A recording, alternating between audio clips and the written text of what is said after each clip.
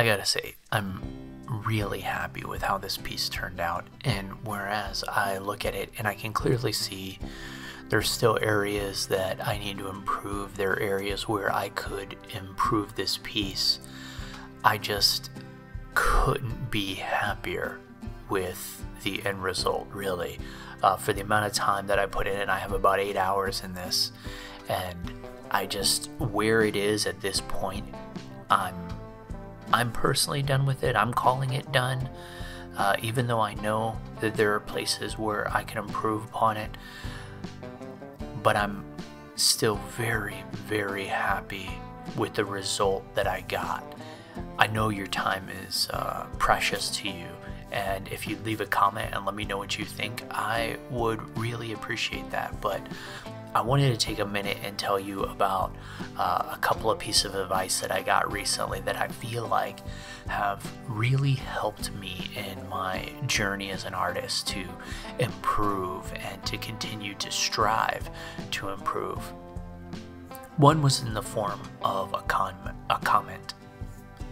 And in this comment, SH Creative said, "Nice work, but was the aim to recreate the image to 3D or be inspired by it? Because it's pretty far off from the reference image." And they're absolutely right. It is pretty far off from the reference image.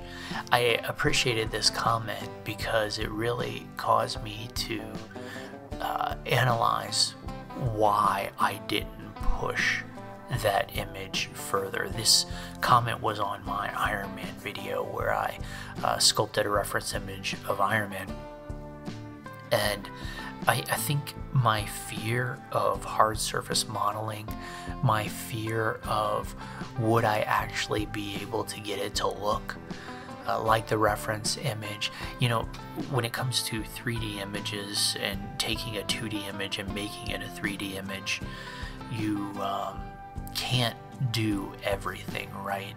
Because there's just things in 2D that don't work in 3D, and there's things in 3D that don't work in 2D. You can't imitate 2D lighting and how someone paints the lighting in 2D exactly the same way in 3D. You can get it close, but you can't do it exactly. So there are those kinds of things that you have to contend with, and I think sometimes I use those things as a crutch to say, oh well, you know, I mean, that's just when you're converting from 2D to 3D, there's nothing you can do about that. So this comment really drove me to ask myself, you know, am I using this crutch, or is it a skill level issue? And so I found this reference image that someone, you know, posted. I found this reference image that is by Raidsart, I believe is the name.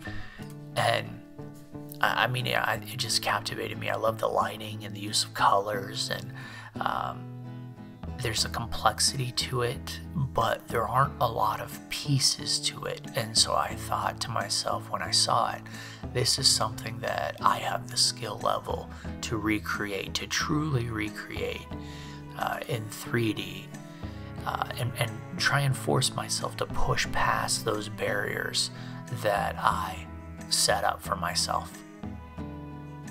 So I really appreciated SH Creative's advice.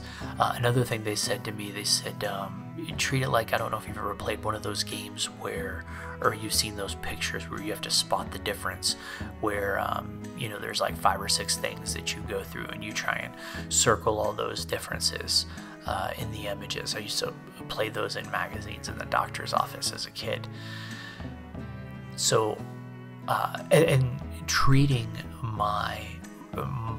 the new piece that I'm creating as one of those really, really helped me. I think I had always kind of felt like it was cheating to add the image to Blender and to kind of look through the camera, through the image at my sculpt to see if I was getting proportions right. That if I ever did that, then, you know, I wasn't truly training my eye. But in this image, that's exactly what I did, and I'm glad I did it because, one, it showed me how close I actually was, because in a lot of areas my proportions were very, very close, if not spot on. But there were also some areas where my proportions were really far off. I had like the angle of her head wrong the first time I looked through the image. I also was able to play with the focal length of the camera to see if I could kind of align things a little bit better. Again, just like some of those challenges of 2D and 3D. But you know, I don't think it's cheating. I think, you know, with practice you get better and better and better at you know, proportioning and getting all that correct as you block out your image. But you do, if you want it to look good, you know, use the image. That's what I thought. I was like, you know what, I'm just going to use the image to help myself to get these proportions right. So that's one of the things that I did with this particular image that I feel like really took it to the next level, and I think I'm going to do it more. It just helped me as I'm continuing to progress. Another piece of advice that I got that I really appreciated was from another artist, and we were just talking about, you know, animation and things like that. And he encouraged me. He said, make sure you finish your projects. Don't go halfway and then stop. I think at the time I was doing a lot of sculpting, but I wasn't doing very much in terms of materials or textures or lighting or even storytelling. You know, I wasn't setting up the camera, and I wasn't setting up additional objects in the scene to like build out the entire scene and build out that story. I would do a little bit of sculpting, then I would feel like I would get to this point where I knew the image in my head, I couldn't get into the final render. And I got so frustrated with that I would just stop, and I wouldn't do any more work on the piece, and I'd move on to the next piece. But what that actually ended up doing is sure, I was working on some sculpting skills, but I wasn't working on those other skills that are crucial to create a really nice piece of art.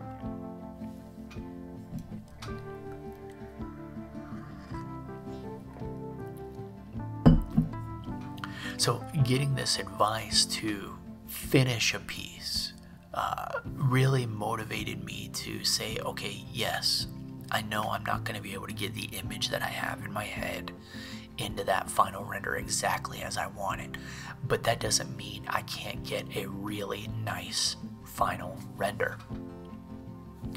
And that got me working on textures and developing new skills in terms of making textures, creating textures, and using textures that other people had created. It got me working on materials and how different materials can be used and what materials you want to use in what settings.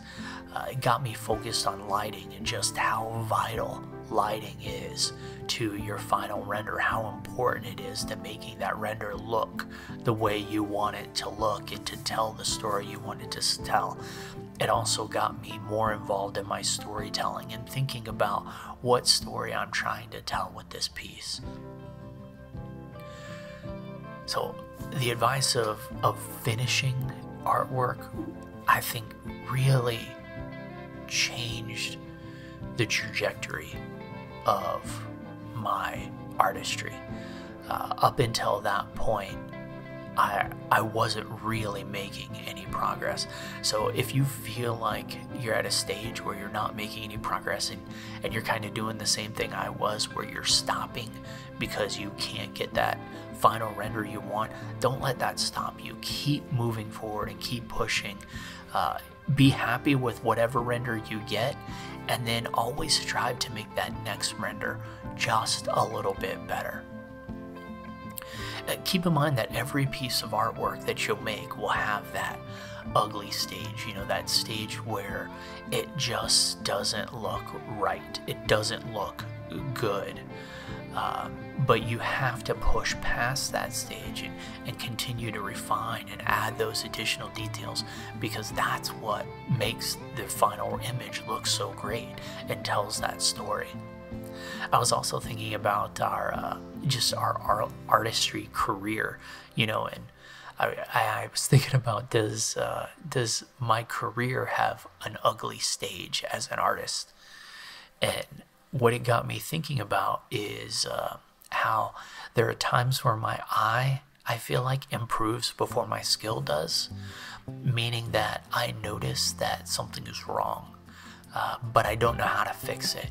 I notice that maybe some anatomy is wrong, or some coloring is wrong, some texture painting is wrong, but I don't really know how to fix it. And so I feel like I get to those points, like these plateaus, these ugly stages, where my eye is just a little bit better than my skill.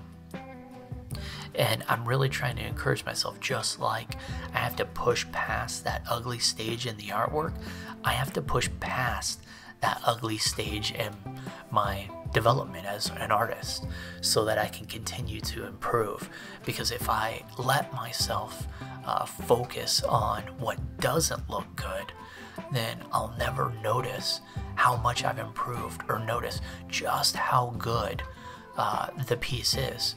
So I have this piece here that, yeah, I mean, it needs, there are areas where it could improve, there are areas where it could be better. But when it comes to taking a 2D image and converting it to a 3D image, I really think this is the best I have done up to this point. I am just so pleased, and I think it has a lot to do with that advice: finish pieces.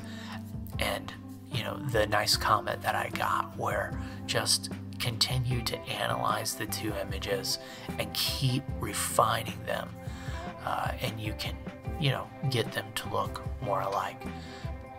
So I hope you enjoy this render. So this is the comparison of the two pieces. Again, I'm really pleased with how my final render turned out. Setting them side by side like this is the first time I've done this. Probably shouldn't be the first time I've done this, but setting them side by side like this, I can clearly see areas where, yeah, I still could make improvement. But at having, you know, just over 8 hours in this piece, I'm gonna call it done and move on to the next adventure. Thanks so much for watching this video, and I hope you enjoy and continue to find joy in your journey as an artist.